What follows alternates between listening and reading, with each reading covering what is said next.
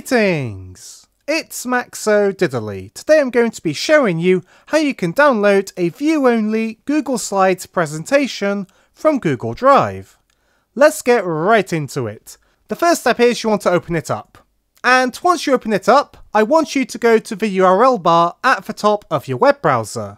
See the end after the final slash? It's got edit, then a bunch of other characters.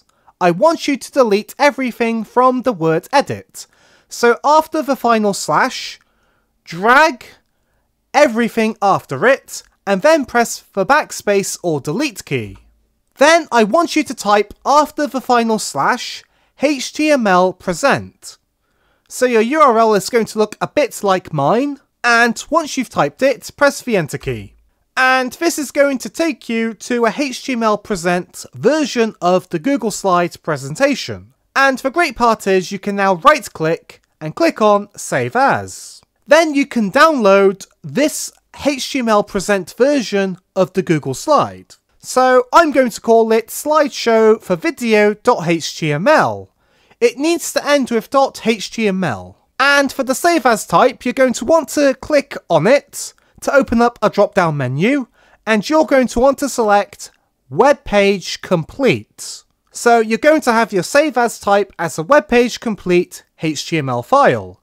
And once you've done that, click on the Save button. And once you've downloaded the HTML file, you can click on the Download button here, and then you can either open it up by clicking on it, or you can go to Show in Folder.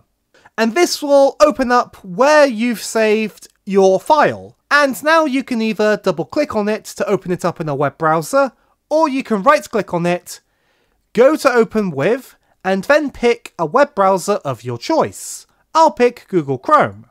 And when we open it up, as you can see, it's the same slideshow that we had before, but now we have a local copy. This can be really good if you need to download some notes, or you think you're no longer going to have access to the document. If you want to know how to copy data from a view-only Google slideshow presentation on Google Drive, there's a video on screen that will show you how to do that. Thanks for being a great audience. Be sure to leave a like and a comment if you enjoyed, and subscribe for more tutorials. Thanks for watching.